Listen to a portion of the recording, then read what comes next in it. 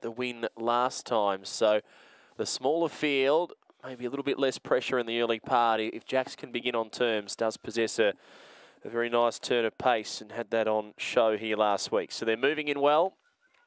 In fact, the green light turned on. They're set now for race 6. Stand by for a jump. The favourite off the inside.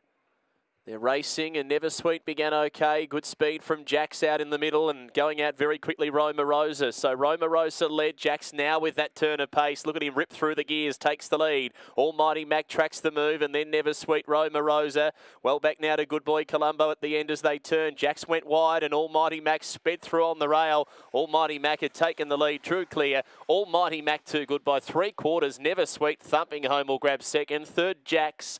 And then Roma Rosa, clear to Good Boy Colombo and Havana Lane.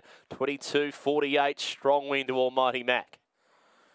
Number 3 has been able to drive through and run them down here from Never Sweet, who was storming the last 100 metres. Will grab second. And Jacks, after that trademark turn of pace, he just missed the corner. He went 4 and 5 wide. And he threw his chance away at that point in time. It's 3, 1, 6 and 8 the numbers. 22.47 the run.